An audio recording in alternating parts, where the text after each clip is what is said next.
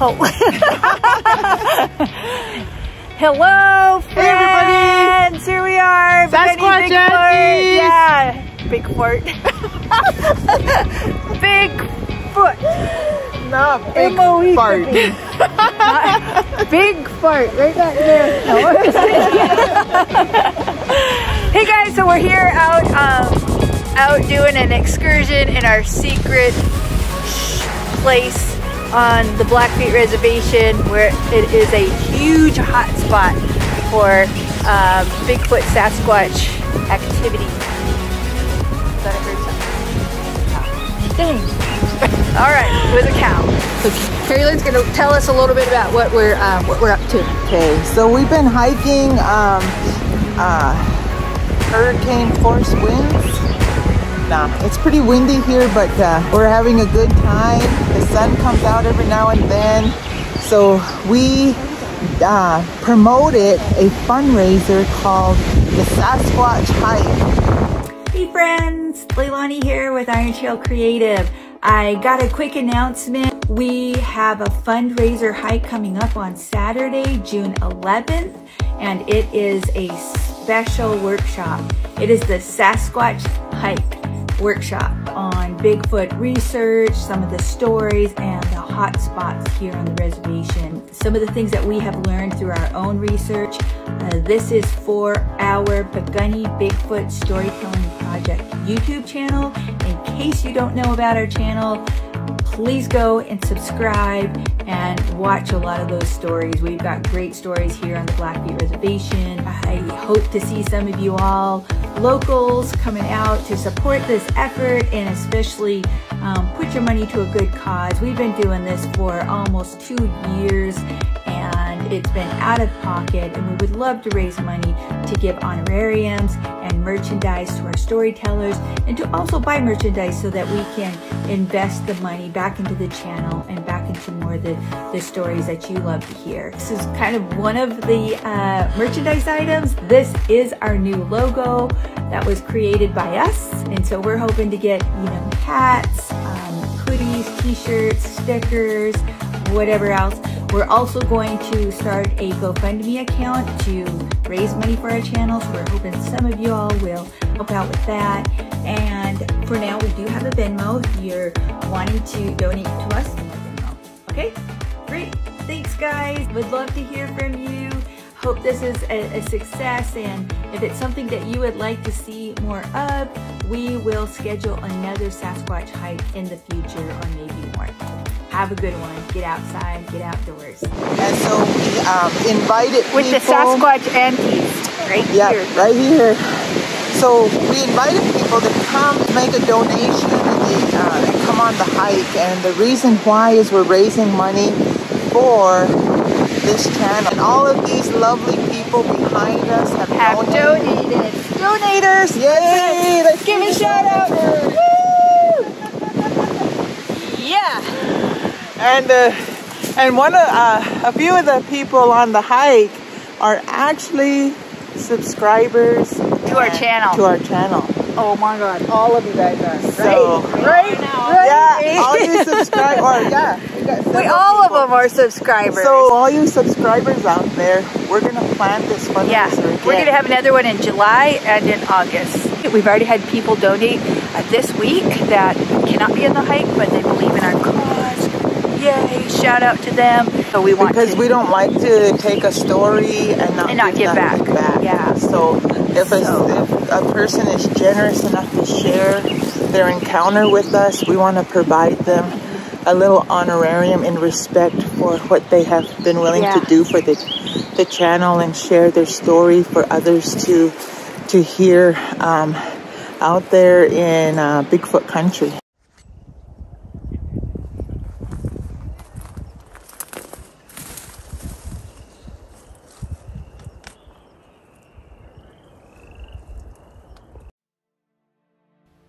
Our day started out with heavy wind and misty rain that blew out of the northwest in the high mountain elevation of the Rocky Mountains. It is what we as Blackfoot call the backbone of the world. As we hit the trail, the roar of the wind was heard at a slight distance, through the aspen trees that covered us like a sheltered tunnel. Suddenly, we were spilled out into an open meadow where the gust pushed us back into a tree line where we took the opportunity to share stories and figure out an alternate route to escape that intrusive gust.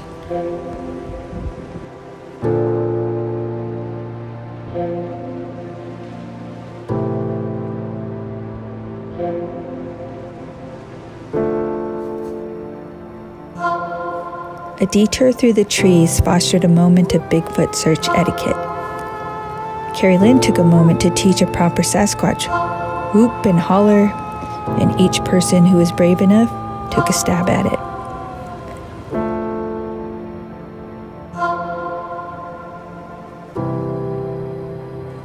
Yeah.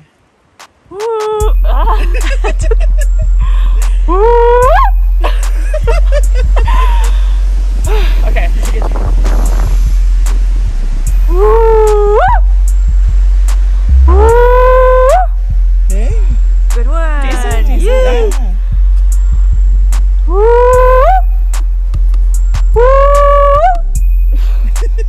Alright, someone else take it. Someone else take it. Come on, Charlie. Woo! Woo! Woo! Don't put that on Snapchat. TikTok. That was a good one. That's some lungs. After one forceful, great Bigfoot whoop, we stood and listened for a few moments for a holler back.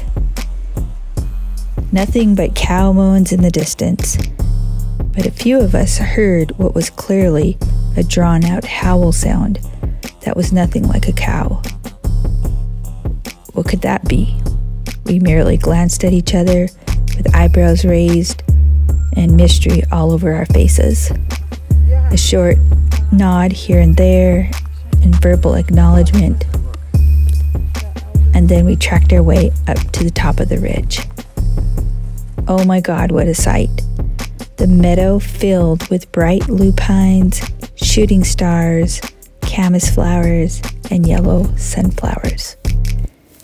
The mountains watched us at a near distance with blue sky patterned with a few clouds at one end and dark gray mist at the other.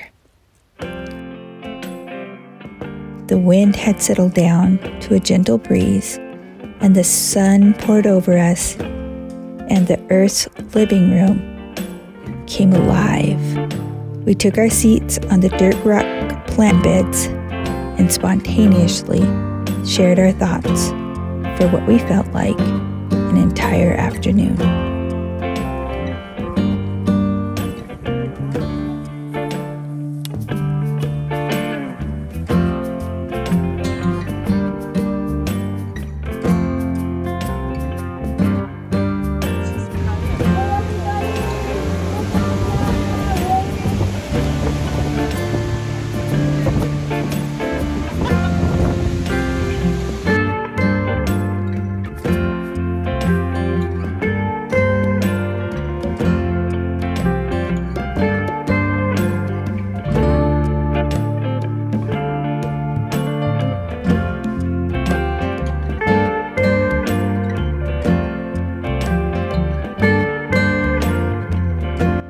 And now let's hear from our friends from the first Sasquatch workshop hike.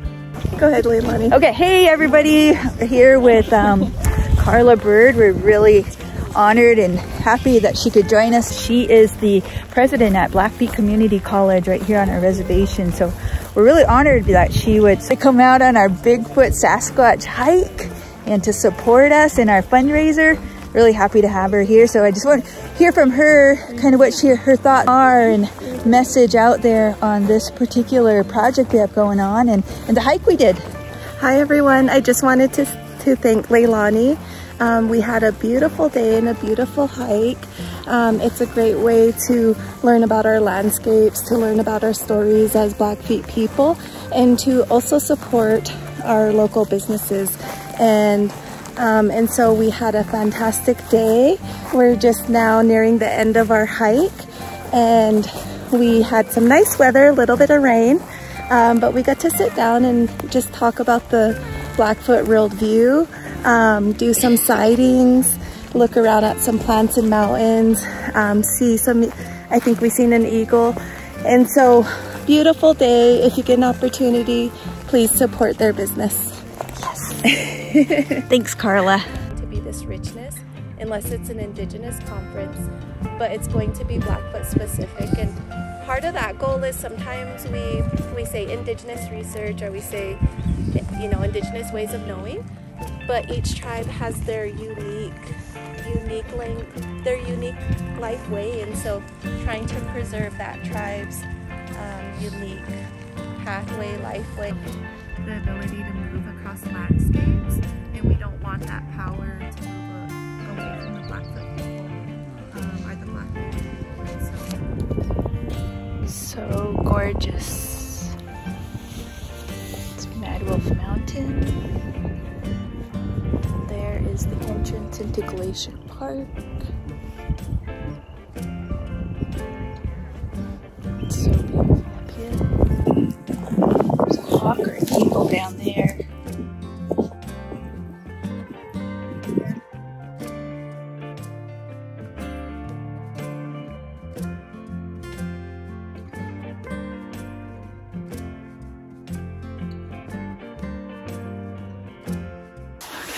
Hey everybody! Shanley's here. Oh my god! My name is Shanley, and I'm here with my favorite Pikunis who hunt for Inuitapi and say okay, and yeah. We're having a Sukapi day. Woo! Language speaker! Hey, that's all you're gonna say? What in the world? Let's visit our first guest here. Hey, Danny Gavin from Helena, Montana. So, why did you want to come on this hike today, the Sasquatch Auntie hike?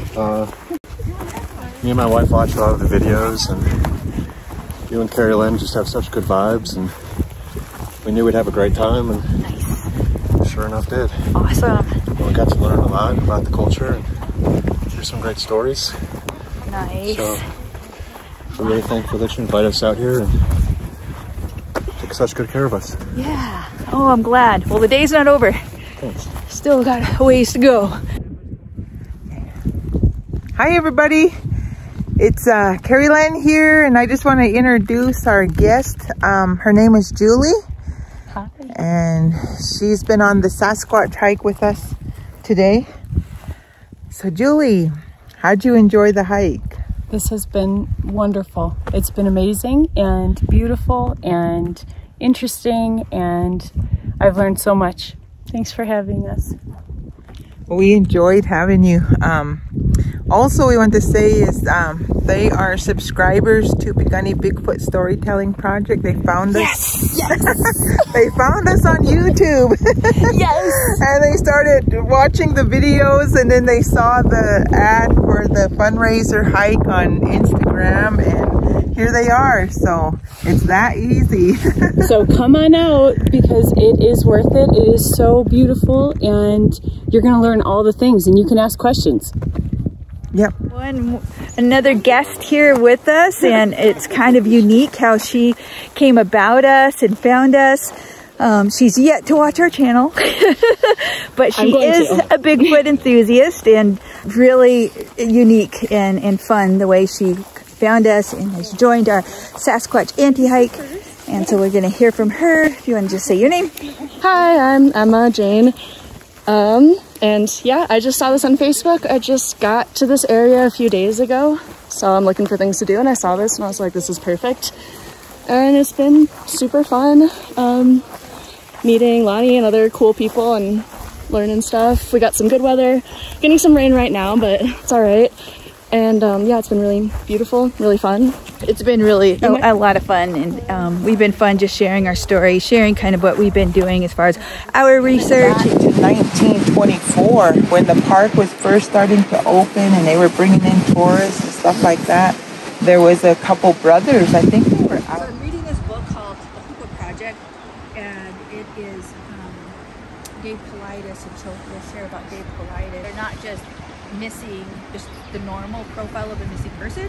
They're all really wild and unique. Like, it doesn't fit the normal profile of a missing person. So he lived on the Hoopa Reservation for 2 years and worked with the tribe there, their Bigfoot research. But anyway, he said, and then he said some park rangers began to get a hold of him and began to tell him about these strange disappearances that were happening in our parks. He said, and these park rangers, they said the park is not talking about it. The national parks will not talk about these disappearances that are happening, because of course they don't want to scare. They kind of keep it really hush-hush on these really strange disappearances that they have. There's no logical explanation to what happened to these people. And a lot of times they're there, somebody will turn, look back, and that person's gone.